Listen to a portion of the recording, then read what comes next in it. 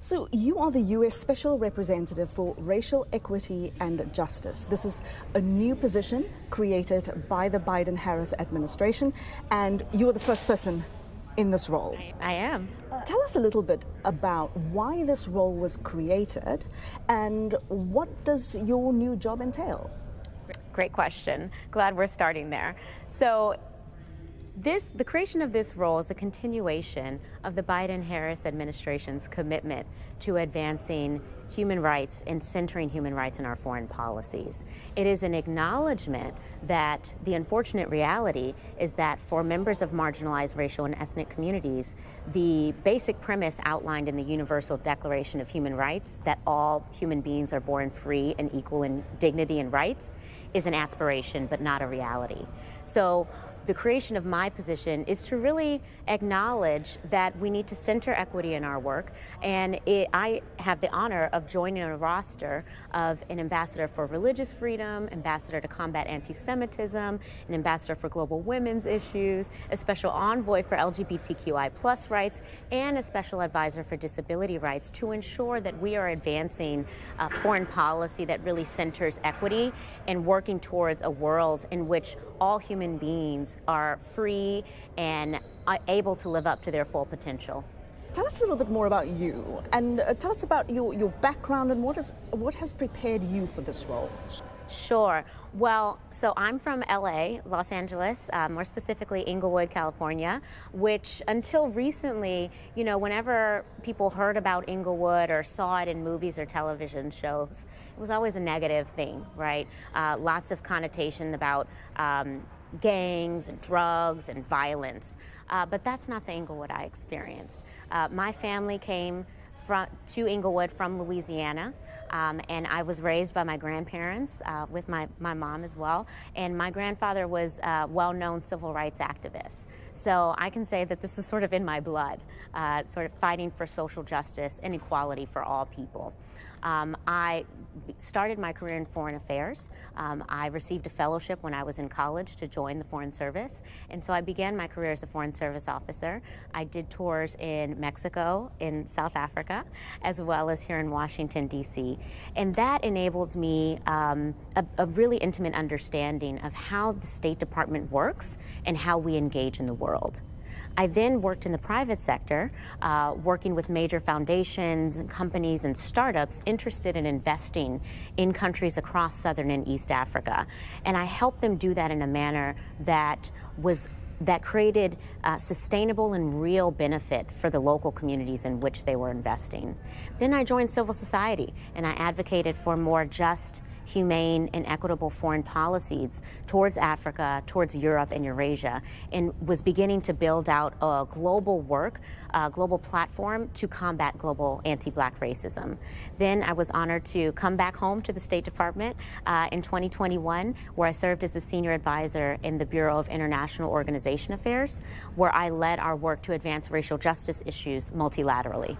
You spoke earlier about the place that you're from and how there are all these negative perceptions about that. I think that is one thing that Africans can relate to, how a place and its people can be framed or portrayed in a way that affects the way people are seen and perceived. And, America itself is often praised and criticized for having strings attached to its foreign aid, especially when it comes to, its diplomatic engagement with countries that they have to improve their human rights record. Is the work that you're going to be doing going to affect a country's relationship with the United States? Well, let me start by saying this. We recognize that we are not perfect, and we are grappling with issues of racism, discrimination, and xenophobia here in the United States as well. So we start from a perspective of humility, but we also recognize that these are global phenomena, right? And so we have to start with our own work and how we are engaging with these communities in the countries. So let me be crystal clear that my job is not to admonish or lecture other governments on how they are treating marginalized racial and ethnic communities. We are starting this work by taking a critical assessment of our own policies, our own programs, and our own engagements, and how they are either supporting and uplifting marginalized racial or ethnic communities in each country, or facing the hard truth and acknowledging where we are falling short in addressing their marginalization. So we're starting with ourselves. And that's critically important because, as President Biden said, we are most effective when we lead not by the example of our power, but by the power of our example. But I'm glad you brought that up because, you know, often when we talk about these issues coming from an American, people might think that your work is going to be focused almost exclusively on domestic matters. How do you see racial equity and justice figure into America's foreign policy? What's been missing, in your view, from the global conversation? Yeah, that's an excellent question. We have seen how every major crisis that we are facing today, whether it be COVID-19, climate change, food insecurity, democratic backsliding, has a disproportionate impact on members of marginalized racial and ethnic communities. When we fail to acknowledge that, our policies are not going to be as effective or enduring.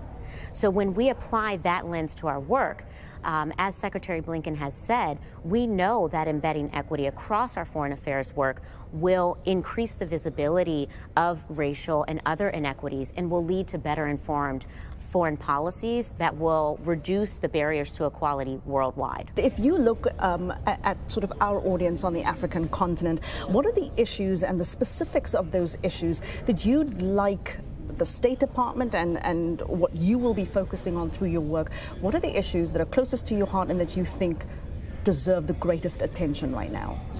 That's a really hard question.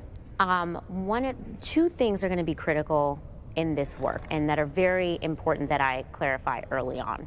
First, this work is not about me being a quote-unquote voice for the voiceless. It really is about listening to and centering members of marginalized racial and ethnic communities in our policies. These communities know better than anyone the challenges they face, and they also know better than anyone what they need to overcome these challenges. But for far too long, they have simply been excluded from the rooms where the decisions are being made that impact them. And this is especially true for Indigenous communities. And I want to be clear that my portfolio does include Indigenous communities and other marginalized ethnic groups around the world. Secondly, this is not about me applying an American lens to the problem. We cannot apply a one-size-fits-all approach. Because while we know that racism, xenophobia, and discrimination are global phenomenon, they are manifested in unique and distinct ways in every single country around the world. So that's why it's critical that we start by listening to the members of these communities, and then I also will be planning to sit down with all of my colleagues across the Department of State in each regional bureau to have an honest conversation about how these challenges are manifested in their regions and in their countries. And that's how we start, because we cannot take a one-size-fits-all to this approach. It will be completely ineffective, and I think will look quite silly, frankly. Well, is some of your job going to focus on the relationship between the U.S. and African countries, between what goes on internally in African countries, or what goes on between African countries, or all of the above? That's a really interesting question. My mandate is to promote and advance the human rights of members of marginalized racial and ethnic communities. My goal is to also combat systemic racism, discrimination, and xenophobia wherever it exists. So wherever that is true in a country or in a region, that's where we will focus. If we come back to you in, let's say, a couple of years' time, what would you hope to have accomplished or fundamentally changed in this job and in this relationship between the United States and African countries? That is such a hard question because this work is not easy. We're dealing with issues and challenges that have been baked into systems and institutions for centuries. So it's not going to be flipping a light switch. It really is, as Secretary Blinken likes to describe it, more like turning an aircraft. So I have to sort of manage my own expectations that this work is going to be, we have to be engaged in it for the long haul, and we are not going to see sort of immediate shifts, right? But as long as we're working towards progress, that's all I can ask. And in 5 years or a couple years, if you come back, I would like to report to you that we have effectively embedded a racial and ethnic equity lens into all of our work. What does that mean? It means the way that we do for gender. So let me give you an example. When we're talking about climate change, when we're talking about COVID-19, there is, I think, a broad acknowledgement now across the State Department and across the federal government that women and girls are impacted differently and disproportionately.